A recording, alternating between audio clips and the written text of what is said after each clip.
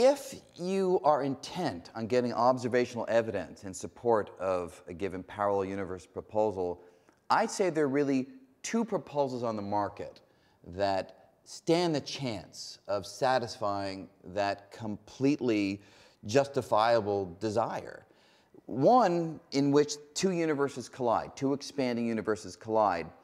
The impact of the collision can send ripples going through what's known as the cosmic microwave background radiation. This is heat that's left over from the Big Bang in our universe. And if we got hit by another, ripples would go through that microwave background radiation, ripples that in principle we could observe with powerful telescopes. And people are looking for those signatures. None yet have been found, but in principle, signatures could be found.